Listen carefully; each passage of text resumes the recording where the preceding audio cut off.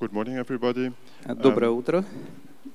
I would like to stress the importance of the sensory nerve conduction studies during EMG, during the study of electromyography.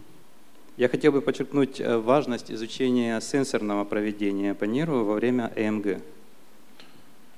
So, the routine electrodiagnostic evaluation includes sensory nerve conduction studies performed with surface electrodes, includes motor nerve conduction studies, F-wave studies, and qualitative myography.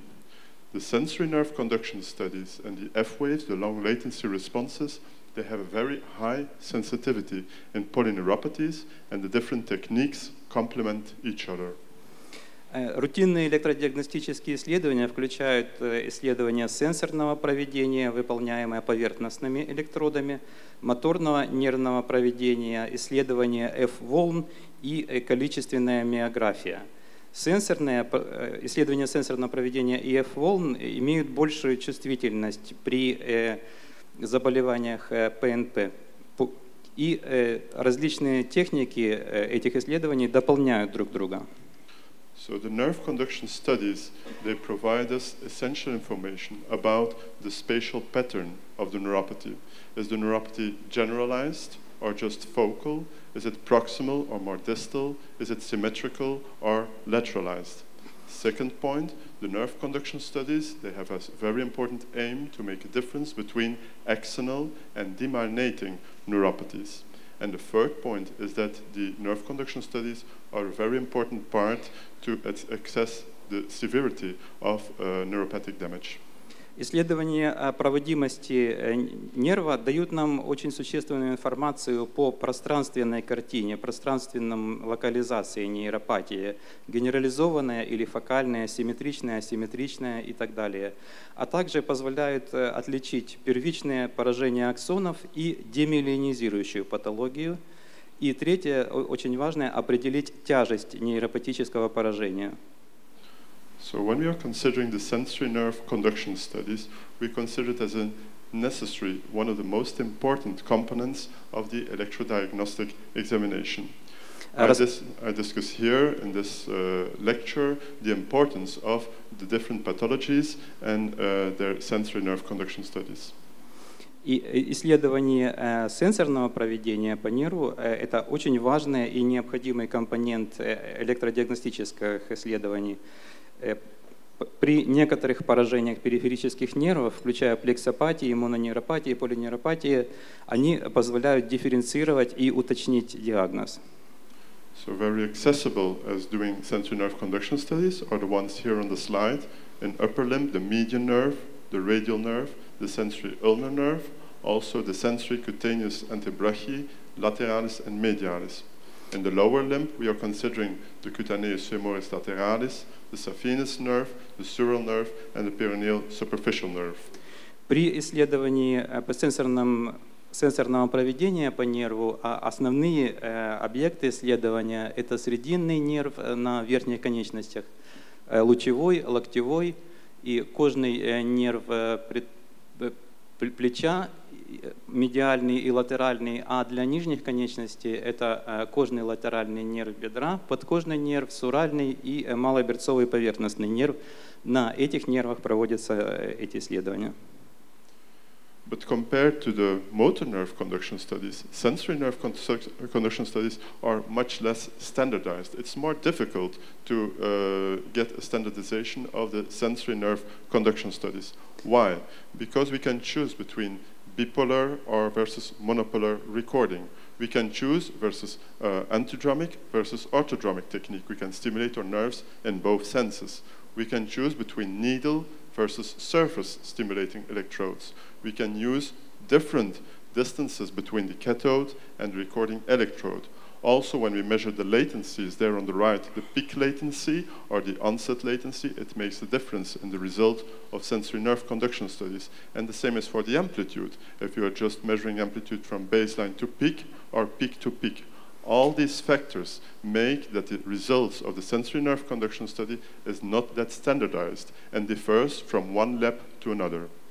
И по сравнению с исследованиями проведения по моторным нервам, исследования по сенсорному проведению намного меньше стандартизованы в связи с наличием многих переменных, которые включают возможность либо биполярного, либо монополярного регистрации, антидромную или ортодромную технику, и стимуляция поверхности игольчатая или электродами, а также запись игольчатыми или поверхностными электродами, а также могут быть фиксированные или варьирующие дистанции между катодом и активным записывающим электродом. И еще одна переменная – это измерение латентности по отношению к началу сигнала или к пиковому сигналу. И также разница амплитуд по отношению к начальной амплитуде или, опять же, при измерении от пиковой до пиковой амплитуды. Все эти вариабельные, все эти разницы способствуют тому, что сенсорные измерения являются не настолько стандартизированными, и здесь нужен более тщательный, более индивидуальный подход.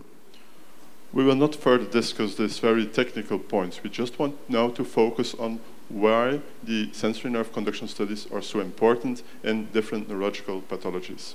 Но мы не будем останавливаться на этих технических аспектах, мы просто обсудим, почему исследование сенсорного проведения является очень важным для постановки диагноза и лечения нейропатии. So in patients with typical symptoms of polyneuropathy, further investigations are not necessary. There's no EMG needed if there is a clear evidence of alcoholism, if there is a clear evidence of diabetes, if there is a clear evidence of use of neurotoxic drugs. In those cases, the EMG is not the most important clinical or paraclinical investigation.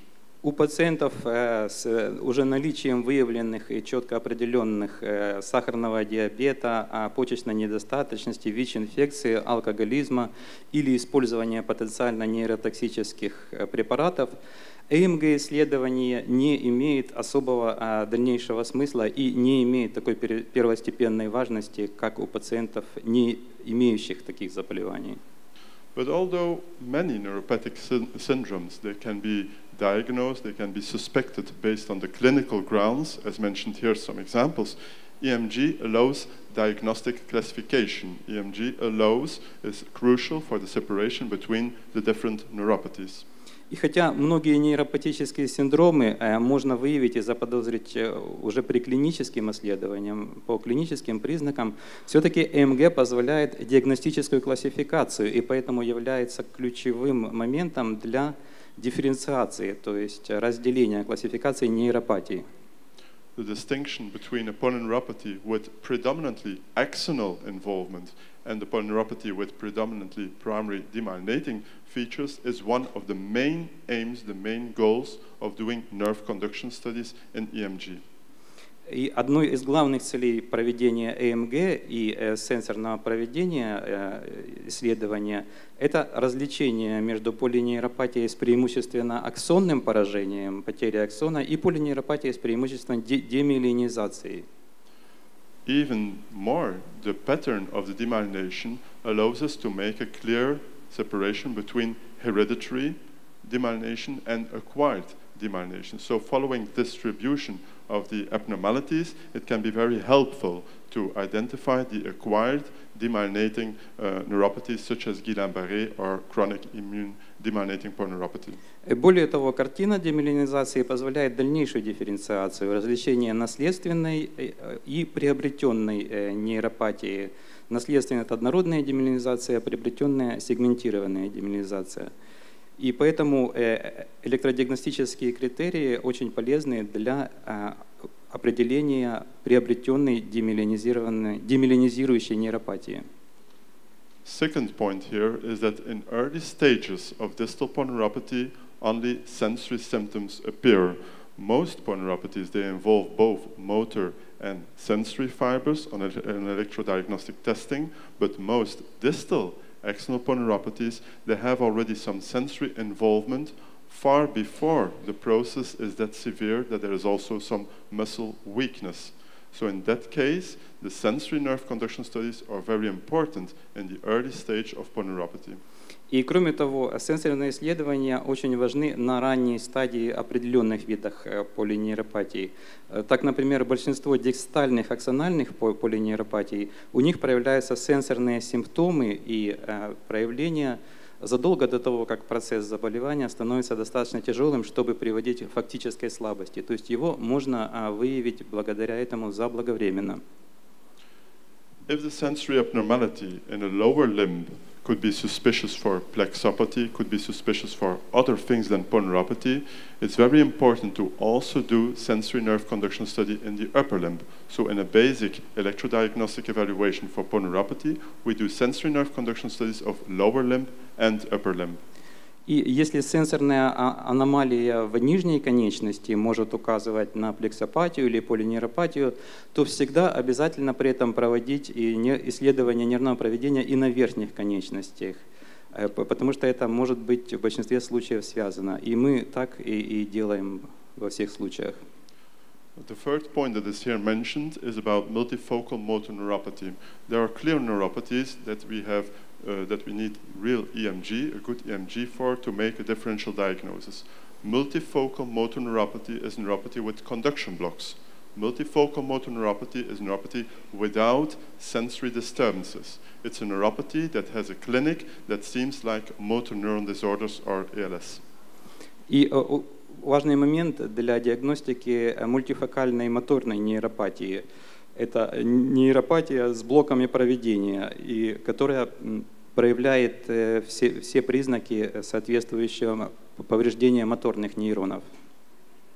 Okay, so less frequent is the pure sensory neuropathy. The pure sensory neuropathy we can have in paraneoplastic disorders, we can have in Sjögren's syndrome, and real B6, vitamin B6 intoxication. Those pure sensory neuropathies, of course, they are based on diagnosis with EMG of the sensory nerve conduction disturbances. Реже встречаются чисто сенсорные нейропатии, и они связаны с подострым или паранеопластическим синдромом, или с синдромом Сjöгрена, а также интоксикацией B6 передоксином. И такие нейропатии, естественно, могут выявляться только благодаря исследованию сенсорного проведения. So, last but not least, is the severity of the polyneuropathy. In diabetes, for example, we suppose that the decline of the muscle strength and muscle weakness is more likely correlated with the severity of the polyneuropathy measured with EMG. И очень важный момент также это тяжесть полинейропатии. Например, при диабете степень выраженности слабости мышц и истощения мышц указывает на соответствующую степень тяжести нейропатии. И это хорошо измеряется с помощью ЭМГ. So to conclude this first part, electrodiagnostic study of the sensory nerve conductions are very important in the early stage of polyneuropathy and also for differentiation between the different polyneuropathies. Итак, в завершении этой первой части значение изучения сенсорного проведения очень важно для дифференциации полинейропатии, особенно на ранней стадии сенсорных нейропатий, а также для дифференциации различных типов полинейропатии между собой. This is an example of the importance of the sensory nerve conduction studies in polyneuropathy. You know this diagnosis, chronic immune demyelinating polyneuropathy. Then you have the different subtypes of this CIDP. And then at the end, there's multifocal motor neuropathy. Based on the sensory conduction studies, we make a clear difference between the polyneuropathies where we have a treatment for, what we can cure, and the polyneuropathies where we don't have a very good treatment for available. Эта таблица дает примеры различных признаков при различных типах полинейропатии, как ХВДП и так далее. И на основании изучения сенсорного проведения мы можем прийти к выводу, какие типы из этих полинейропатий поддаются лечению, а для каких невозможно лечение. So let's go to the next disease, amyotrophic lateral sclerosis. As you know, the diagnosis of ALS requires the presence, following the Ellis Cornell criteria, of, first of all, signs of lower motor neuron degeneration, which you do by clinical, electrophysiological, or neuropathologic examination. Second point is signs of upper motor neuron degeneration by clinical examination.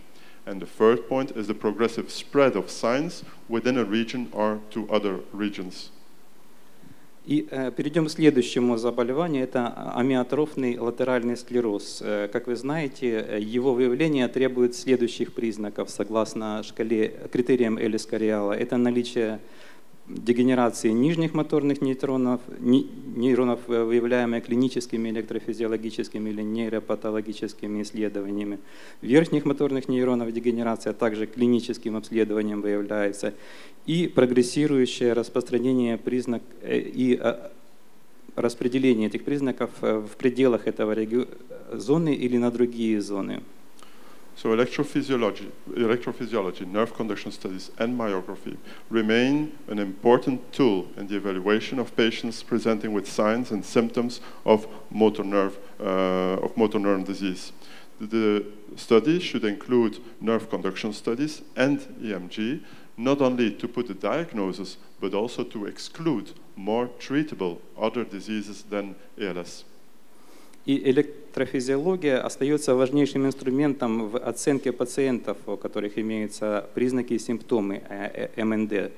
И электродиагностическое исследование проводится не только для того, чтобы выявить это заболевание, но также чтобы исключить другие излечиваемые заболевания. So the nerve conduction studies and the myography nowadays is as important as the clinical examination. It's very important to complete your diagnosis, your investigation in patients suspected for motor neuron disorder with an EMG, with nerve conduction studies and myography. Поэтому ЭМГ и исследования нервного проведения имеют равное значение при диагностике таких пациентов наряду с клиническим обследованием, для того, чтобы четко дифференцировать и установить характер заболевания. Sensory nerve conduction studies for ALS must be performed in the upper and the lower limb. Sensory nerve conduction studies, they should be normal. If they are not normal, and if there is not an underlying polyneuropathy or underlying entrapment of another nerve, then it should really raise the suspicion that we have to deal with another diagnosis. И исследования сенсорного проведения в норме выполняются на верхних и нижних конечностях, и они должны показывать норму. Если они не показывают норму, и если нет уже соответствующего обнаруженного заболевания полинейропатии, значит мы должны подозревать либо защемление нервов, либо исследовать на дальнейшую патологию. Motor nerve conduction studies, they are sometimes abnormal in patients with ALS. We are considering the distal motor latency, and we are considering the amplitude of the compound muscle action potential. So those motor nerve conduction studies, they can sometimes be abnormal, and they correlate with the severity of the disease. У пациентов с АЛС исследования сенсорного проведения часто могут показывать не норму, связанную с соответствующими параметрами дистальных латентностей и другими признаками.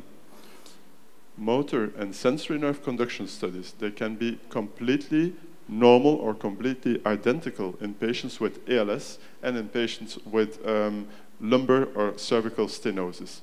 In that cases, the long latency responses, the F waves, they are very important. The long latency responses are abnormal in cases of cervical or lumbar stenosis, and they are normal in cases of ALS. У пациентов с АЛС и с цервикальной или поясничным стенозом исследования моторной и сенсорной проводимости могут быть идентичными и показывать норму. И чтобы дифференцировать, здесь необходимо изучать длительные латентности при F-волны. И именно аномалии F-волны помогут дифференцировать между этими двумя патологиями. So to conclude this second part, sensory conduction studies are normal in cases of ALS, in case of motor neuron disorder, but they are necessary. They are absolutely indispensable to exclude ALS mimics and to look for treatable diseases. И в заключение этой второй части исследования сенсорной проводимости в случае пациентов с АЛС показывают норму, но они абсолютно необходимы для того, чтобы исключить АЛС-подобные признаки. So let's go to the next one, radiculopathy. In patients with radiculopathy, the nerve conduction studies, they are used to be normal, and the electrodiagnosis for radiculopathy is based on the needle EMG, on the myography. Although some motor abnormalities can occur in the nerve conduction studies, most of them they should be normal, and the most important reason to do EMG in case of radiculopathy is to exclude the mimics of radiculopathy. И у пациентов с радикулопатией, переходим к следующей патологии, исследование нервного проведения показывает норму типово. И ЭМГ проводится с помощью игольчатой ЭМГ. И хотя некоторые моторные аномалии иногда присутствуют, наиболее важной причиной выполнения таких исследований это исключить другие состояния, которые могут напоминать, могут симулировать радикулопатию, особенно нейропатия защемления нерва и плексопатия. In cases of upper extremity lesions or radiculopathy, ulnar neuropathy at the elbow and carpal tunnel syndrome should be excluded. Patients who have tinglings in their little finger and ring finger, they can have an ulnar neuropathy or they can have a C8 radiculopathy. So nerve conduction studies are very important. The same for the patients who have carpal tunnel syndrome. With tingling in the first, the second, and the third finger, they can also have a C5, C6 radiculopathy. Again, a reason how we can find the importance of EMG in differentiating both diseases. И в случаях с поражением верхних конечностей, таких как локтевая нейропатия и карпальный туннельный синдром, исследования нервной проводимости помогают дифференцировать между этими патологиями. У пациентов с покалыванием в мизинце и в безымянном пальце это помогает определить защемление или КТС, а также у пациентов с покалыванием в 3 пальцах, мизинце, безымянном и среднем. Также мы можем различить между радикулопатией C6-7 или КТС. In the case of lower extremity symptoms, radiculopathy, one must exclude perineal neuropathy or compression at the fibular head, because even a radiculopathy or a compression at the fibular head of the perineal nerve can give sensation disturbances over the dorsum of the foot, can give a foot drop, and can give pain in the leg. So also here, EMG is very important to differentiate between both. Также большое значение ЭМГ имеет для дифференциации патологий при симптомах нижних конечностей. Для исключения малоберцовой нейропатии на шейке малоберцовой кости и также для исключения малоберцового паралича или пареза и радикулопатии, идущей от позвонка L5, которые могут выражаться в боли в ноге, свисании стопы или парестезиях на обратной стороне стопы и на латеральной икре. The sensory studies are the most important part of the nerve conduction studies in the assessment of radiculopathy. Why? Because the nerve is compressed proximal to the dorsal root ganglion. Proximal to the dorsal root ganglion means that there is no disturbance of the sensory nerve conduction study in a radiculopathy. И сенсорные исследования также очень важны для оценки радикулопатии, когда проявляется поражение проксимально к ганглиону дорсальных корешков, то есть это показывает, что отсутствует компрессия в более ближнем регионе. So lesions proximal to the dorsal root ganglion, as in radiculopathy, they have normal sensory conduction studies on EMG. Lesions distal to the root ganglion, like plexus or peripheral nerve entrapment, they have abnormal sensory nerve conduction studies. Итак, поражения проксимальные к корешкам, к ганглиям корешков нервов, они показывают норму при сенсорном исследовании, а такие поражения, как поражение сплетения и периферических нервов, показывают аномальные потенциалы действия сенсорного проведения. Last but not least, it's always important to check sensory symptoms and sensory disturbances in the region where the patient has his sensory symptoms. like if the patient has disturbances in the little finger, in the ring finger, okay, you should check for C8 sensory disturbances during EMG. If the patient has sensory disturbances in the dorsum of the foot, okay, you should check the peroneal superficialis nerve. И также очень важно исследовать соответствующие нервы, расположенные в зоне поражения. Если у пациента имеются соответствующие симптомы в стопе, значит, надо исследовать соответствующий нерв, проводящий импульсы в эту зону, и то же самое относится к верхним конечностям. So knowledge of the dermatomes there on the right side of the slide is very important, not only in clinical examination, but also in electrodiagnostic investigation. Поэтому знание дерматома, то есть распределение нервов по зонам кожи, как оно выражается уже на поверхности кожи, эти симптомы, очень важно также при проведении МГ, а не только при клиническом обследовании. Next disease is plexopathy. Plexopathy is a very important disease for EMG, for the EMG lab. Sensory nerve conduction studies, they play an important role in the assessment of possible brachial plexopathy.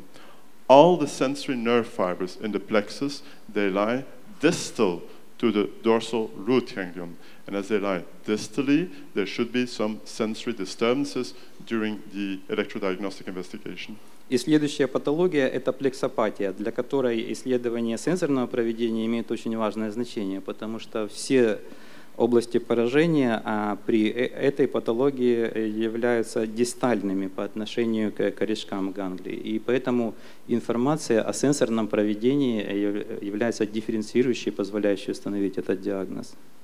So brachial or lumbosacral plexus lesions often result in abnormal sensory nerve conduction studies.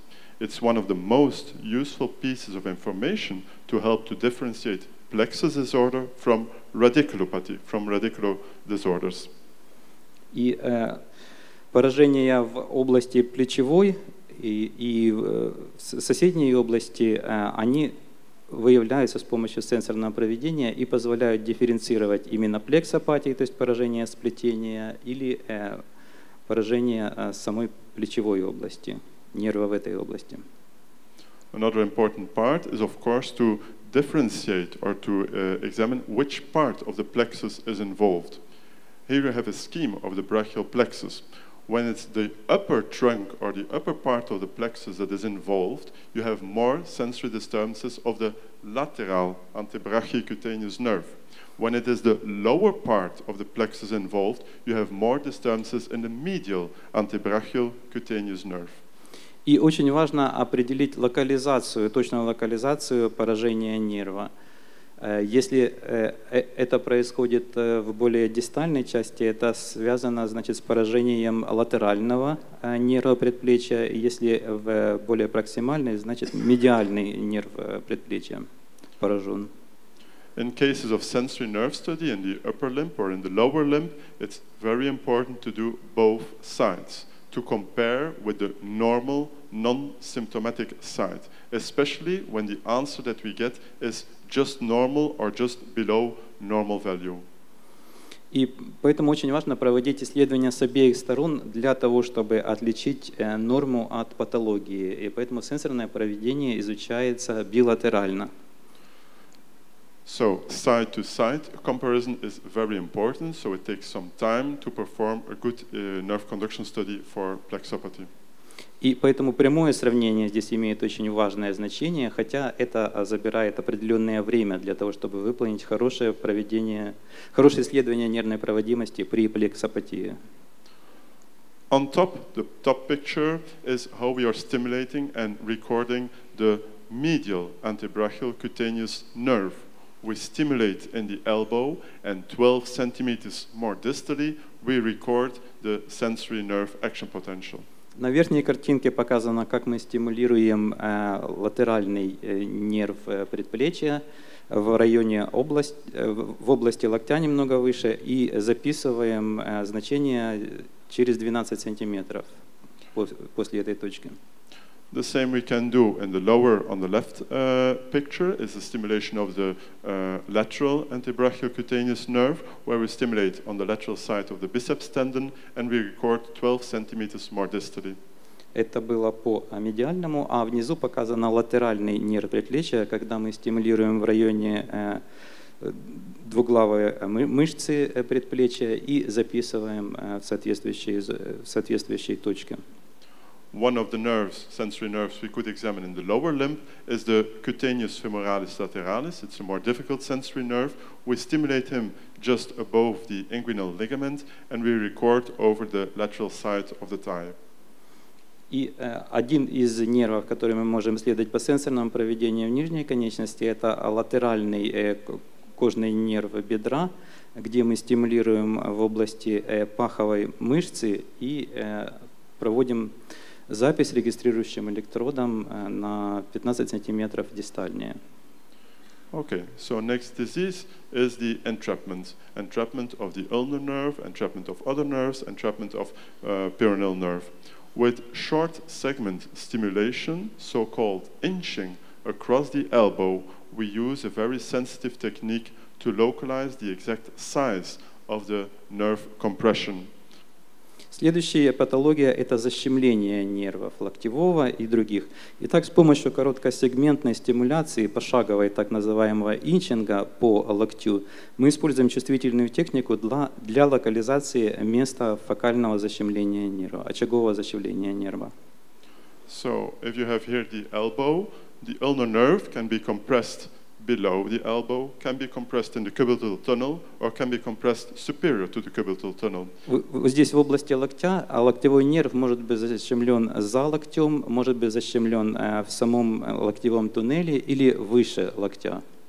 That's why we are doing inching. We are stimulating the ulnar nerve at a distance of 2 centimeters on different places.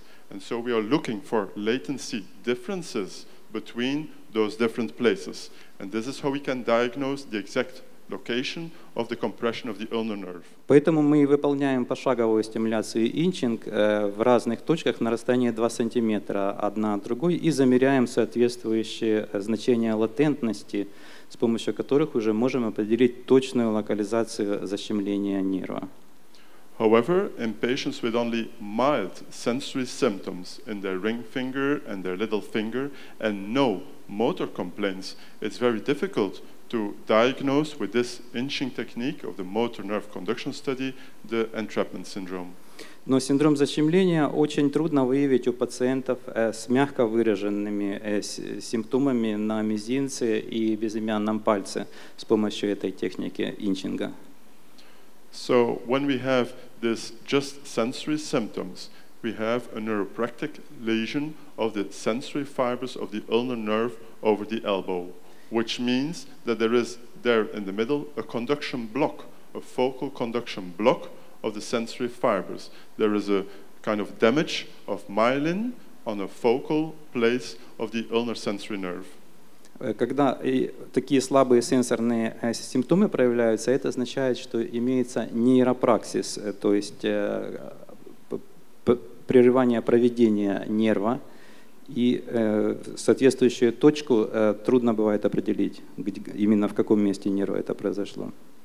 So this is the reason why in true neuropractic disorders of only the sensory nerves, we should do an inching of the sensory ulnar nerve over the elbow, also 2 centimeters distance between each stimulation. По этой причине также мы должны проводить сенсорные исследования инчингом выше локтевого сгиба на расстоянии 2 сантиметра точка от точки. So even when all other nerve conduction studies, motor nerve conduction studies are normal, we can just do a good technique, a good evaluation of the sensory nerve disturbances to make a diagnosis of ulnar entrapment over the elbow. И для защемления, установления диагноза точки защемления выше локтя, даже если все другие исследования моторной проводимости в норме, с помощью сенсорной проводимости, исследования сенсорной проводимости мы можем диагностировать точку этого защемления в зоне выше локтя. Second important point is the differentiation between an ulnar nerve entrapment at the wrist or at the elbow. This differentiation we can also make based on sensory nerve conduction studies. И второй очень важный момент – это дифференциация защемления нерва в районе запястья или в районе локтя. Также с помощью исследования сенсорного проведения мы можем выполнить такую дифференциацию. When there is a compression of the ulnar nerve at the wrist, there is still a normal sensation in this area, in the area of the nervus ulnaris dorsalis. Когда происходит защемление локтевого нерва в районе запястья, все-таки ощущения с дорсальной стороны, то есть дорсальной ветви локтевого нерва, остаются нормальными, проведение остается нормальное. There on top in the scheme, I show you how this distal sensory ulnar nerve is just splitting from the main ulnar nerve above the wrist. So when there is an entrapment of the ulnar nerve at the wrist, this sensory nerve is still normal. И на верхней схеме показано разделение локтевого нерва в районе запястья. То есть если происходит защемление в точке после разделения, то сенсорное проведение с тыльной стороны ладони остается нормальным. In case of entrapments in the lower limb, most important is of course the entrapment of the fibular nerve, of the peroneal nerve. Well, also there, it's very important to make a sensory nerve conduction study. И также в случае защемления малоберцового нерва, одно из наиболее важных, очень важно проводить исследования сенсорного проведения именно для диагностики и дифференциации этого защемления. As mentioned here, we can clearly make a difference between an entrapment of the nervus peroneus communis and entrapment of the nervus peroneus profundus, because in case of the nervus peroneus communis, there is an abnormal peroneal superficial nerve. И здесь мы тоже можем дифференцировать защемление общего малоберцового или глубокого малоберцового нерва, потому что в случае защемления общего малоберцового имеются аномалии при измерении проводимости поверхностного малоберцового нерва. So, to conclude this part, the sensory nerve conduction studies are uttermost important for exact localization of the entrapment, was it in the upper limb or in the lower limb. Итак, исследования сенсорного проведения по нервам имеют решающее и очень важное значение для диагностики и дифференциации защемления нервов как на верхних, так и на нижних конечностях. Okay. When we are going to carpal tunnel syndrome, it's very important to make comparative studies. При рассмотрении КТС, карпального туннельного синдрома, здесь очень важно выполнять сравнительные исследования. I'll give you an example. We are stimulating to the first finger, to the first or the second finger, like here in the first example, we are stimulating to the second finger the radial nerve and the median nerve, to this first finger, radial nerve and median nerve. And then we are measuring the latency difference between the median nerve and the radial nerve. И здесь на соответствующих пальцах, на соответствующих фалангах мы стимулируем лучевой или срединный нерв, и затем измеряем латентности после прохождения нервного проведения по этим нервам. If the velocity of the median nerve to the thumb is much slower than the velocity of the radial nerve to the thumb, there is an argument for carpal tunnel syndrome. И если проведение по срединному нерву намного медленнее до большого пальца, чем проведение по лучевому нерву, значит, единственная причина, единственным объяснением может быть карпально-туннельный синдром.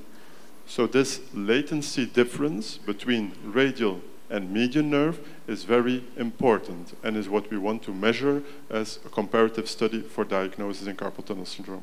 Это разница значений латентности между срединным нервом и лучевым нервом имеет огромное значение именно для определения карпального туннельного синдрома. The Robinson Combined Sensory Index is a combination of three comparative sensory studies. Суммарный сенсорный индекс Робинсона является комбинацией трех сравнительных исследований. We have the latency difference measured to the first finger. We have the latency difference measured to the fourth finger its ulnar nerve and median nerve, and we have the latency difference in the orthodromic direction from the palm.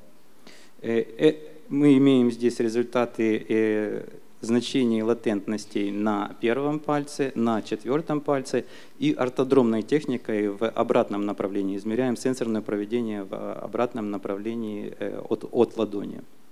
So, if we consider or if we compare to the first finger, to digit 1, the radial nerve and the median nerve, we have the peak latencies, which is a difference of 0.57. Сравниваем проведение по первому пальцу лучевого и срединного нерва, получаем разницу латентностей в пределах 0,57. If we do the second comparative study, it's to the fourth finger, stimulating the median nerve and the ulnar nerve to the fourth finger, we have the peak latency of the two nerves measured. И выполняем исследование проведения, опять же, срединного и локтевого нерва по безымянному пальцу, и получаем, опять же, соответствующее значение разницы латентности. So this peak latency gives us the second peak latency difference of 0.6 in this case. Эти пиковые латентности дают нам разницу в этом случае 0,68. And then we have the third comparative study, which is stimulation in the palm and recording in the wrist at both sides, ulnar and median side. И третье сравнительное исследование – это стимуляция на ладони, а запись на запястье с обеих сторон, с дорсальной и с ладонной стороны. So this gives us the third latency difference of, in this case, 1.04. Это дает нам третью разницу латентности, и в этом случае 1,04. If we summate the three latency difference, we have a total of 2.30, which is much more than the border of 0.9. И суммируем эти три разницы латентности и получаем в сумме 2,29, что намного превосходит пороговое значение 0,9. This Robinson combined sensory index of 2.3 gives us a very, very good hard argument to make the diagnosis of carpal tunnel syndrome. И это значение комбинированного сенсорного индекса Робинсона 2,3 является уже очень хорошим неоспоримым аргументом в пользу диагностики карпального туннельного синдрома. So we are doing comparative studies, and they are more interesting than the absolute latencies of the sensory nerves. Поэтому проведение таких сравнительных исследований намного более информационно и интересно, чем измерение отдельных абсолютных латентностей. The comparative sensory index effectively establishes the correlation with the clinical outcomes following surgical intervention as a therapy for carpal tunnel syndrome. Поэтому этот сравнительный суммарный индекс четко устанавливает корреляцию значений для определения КТС. Patients with a CSI, cumulative sensory index of Robinson, who have 2.5 till 4.6, well, those patients, they have clearly better interest of a surgical decompression of the median nerve. И у пациентов, для которых значение этого индекса составляет от 2,5 до 4,6, у них уже имеется явное показание к хирургическому выполнению освобождения от КТС. So the degree of the severity of the carpal tunnel syndrome based on electrodiagnostic sensory nerve conduction study is important for the clinician to choose which therapy is the best. Таким образом, для клинициста выполнение ЭМГ для определения степени тяжести КТС и дальнейшего выбора соответствующей техники, хирургической или другой, является очень важным и приоритетным моментом. In our countries, we use 3 different kinds of therapies based on the differential degree of severity of carpal tunnel syndrome, or it is a wrist brace, or we do an injection, or we do surgical median nerve release. В наших странах есть 3 разные техники лечения КТС в зависимости от степени тяжести. Это или лечебный напульсник, или инъекция кортикостероидов, или хирургическое освобождение защемленного срединного нерва. So throughout this lecture, I pointed out that clinical and electrodiagnostic evaluation of the sensory nerves is extremely important in helping the clinician during the investigations. Итак, в заключение этой презентации исследование сенсорного проведения наряду с клиническими признаками является чрезвычайно важно для диагностики и дифференцировки различных поражений. We discussed the importance of the sensory nerve conduction studies in case of polyneuropathy, motor neuron disorders, radiculopathy, plexopathy, entrapment of the nerves, and carpal tunnel syndrome. Итак, мы обсудили важность проведения этих исследований сенсорного проведения в случаях полинейропатии, МНД, радикулопатии, плексопатии, защемления нервов и запястного туннельного синдрома. But last but not least, I want to mention that the diagnosis of all these peripheral nerve disorders is based on history, on clinical examination, and paraclinical investigations as EMG. Но я хочу подчеркнуть, что диагноз этих заболеваний, таких периферических нейропатий, основывается прежде всего на анамнезе, клиническом обследовании и параклинических исследованиях, таких как ЭМГ.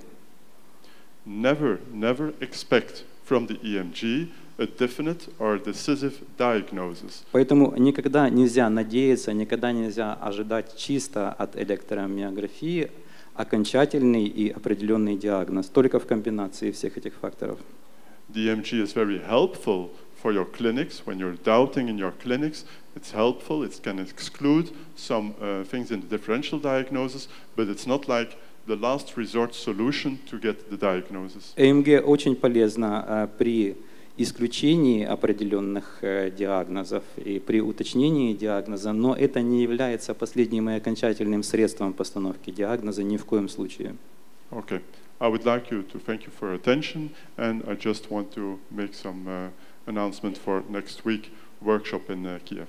И я хочу поблагодарить вас за внимание и объявить и пригласить вас на семинар, который состоится в Киеве на следующей неделе.